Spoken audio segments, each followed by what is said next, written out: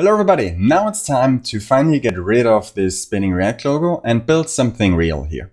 And what I did in the meantime is that I prepared a component for us ready to use. So what you see here is a person React component that lives under source components person, and it uses a pre-made UI component from the Meraki UI components library.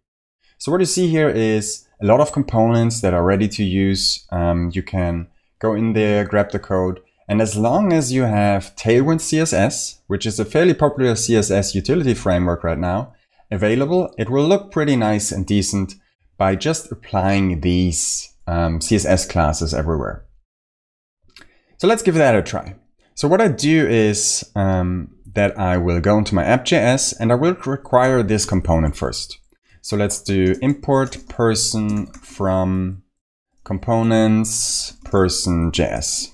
So with this, we have a person component, React component available, and we can get rid of this create React app stuff here, and we can say person, and please render me this component here. And now everything is basically blowing up. And why is that? So when we look at the first warning of this component here, you see that the prop person is marked as required in person, but its value is undefined because we're not passing any properties to the person component. So when we go into the person component itself, we see that we have here a function component, which is exported, but it also defines something that is called property types or prop types. And prop types are a way to really nail down what properties are required by this component. So you see there that there is a person property, which is required, and this person then should have a name, a social Twitter, social GitHub, and social LinkedIn. So let's implement these. So when we go back here, we can have a look at what data we currently have available. So we can do console log data. So let's have a look here. Everything will refresh now. And dun. Here we have our person available. All right, let's see. And we see that the person only has a name, but we can already pass it. So let's do person and person to get rid of the first error here. Of course, we have to define person first. So let's grab person from data. And with this, we should have already the first error that is gone here. Nice. But it now tells us that the property person social Twitter is marked as required. So let's head over to GraphQL. I already have the query available here, and let's see what is available. So to do that, you see here that I have the person definition already available. Remember, we started with our query. We have the person field here, which then returns a person object, and we see that it returns the sys property linked from, which we'll cover later, a name and an age. So there's nothing like social Twitter, social LinkedIn or something, but luckily we can quickly implement that. So let's go quickly to Contentful, and we can go to the content model definition of a person. So we can go here and we can tweak that. So we don't need the age anymore. So let's disable that, save that, and delete it.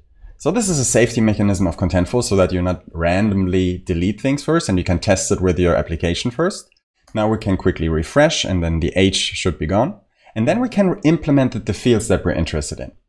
Cool. So we can again pick certain field types here and we can say social Twitter, and we can create and configure this one. This looks good. It has this ID and I want to have it as a URL. And then I want to have the same for social GitHub. And we also go with the URL here.